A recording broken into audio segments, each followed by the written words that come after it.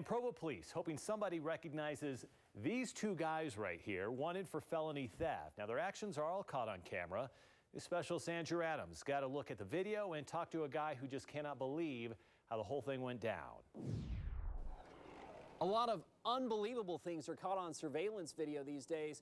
Universal Towing and Recovery's camera was rolling as these guys walked away with thousands of dollars in property with seemingly not a care in the world. It still amazes me, broad daylight.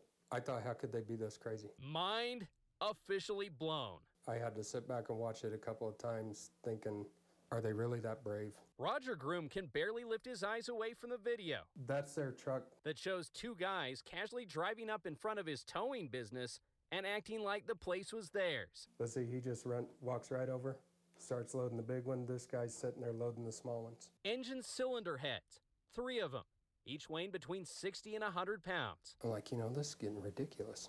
You can't even leave a cylinder head sitting outside without somebody coming up and taking it. Police aren't amused either. Just because something's laying out in front of a business doesn't necessarily mean that it's free to pick up and take. Together, the truck parts are valued at $4,500. They're very high in value, or they could be using them as scrap metal and selling them just for the scrap metal weight of it. They're just loading them up, taking their time, and there goes $4,500. In and out in less than 2 minutes, and only 15 minutes before Groom showed up to work. And the funny thing is, they're driving a new truck. He's watched the video over and over, to the point he's identified some features he hopes somebody will recognize. It does have the chrome brush guard across the front and the Harley-Davidson sticker in the back window. He wants these yet-to-be-identified men caught. It's frustration that the world has come to this, that people just pull up and think they can take what they want just because it's not bolted down.